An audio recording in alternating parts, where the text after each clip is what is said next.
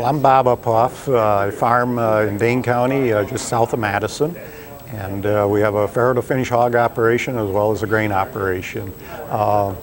We have actually, we started into no-till kind of a little bit by accident there back in the mid-90s. We'd gotten a planter in that seemed to be set up a little bit better. We'd put some row cleaners onto it, got a little short of time one spring, and we just started experimenting a little bit. It was just kind of by accident. We liked the results we saw early on, and then we've kind of continued to progress as technology has allowed us to do it. And so we've gotten to where we're pretty much primarily no-till. The only tillage that may be done is if there was if we've isolated a compaction problem, or that there might have been just a little bit of a channelized flow in a field or anything. But other than that, we pretty well have parked the chisel plow in the field cultivator, and primarily the tillage operation all occurs on the corn planter.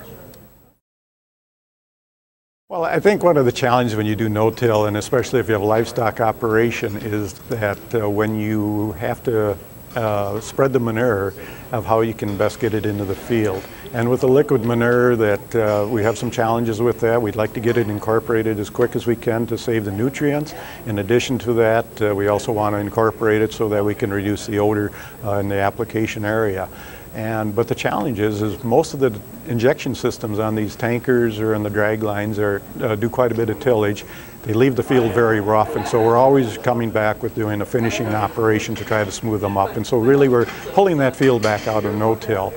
And so we've been looking around, and so we kind of ran across some low-disturbance manure incorporation systems here. We've got this one that is VTI from Washington, Iowa. It's a system that we've been very pleased with. Able to go through some tremendous residue areas here. We can come in right behind the combine in the fall and not have any problems with plugging. The trash flows through it very nicely. It does a great job of covering the area that it opened up to put the manure into, and that actually leaves the field smooth enough that we're able to come back with our no-till planter without any further tillage. And so we're quite pleased with the performance of that equipment. When you take a look at this new low-disturbance manure incorporation, when you look at it, you think you're going to do a tremendous amount of tillage versus the single shank design that you had on the old injectors. In reality, what you've got is a large turbo coulter that runs in front to open up the slot of the soil.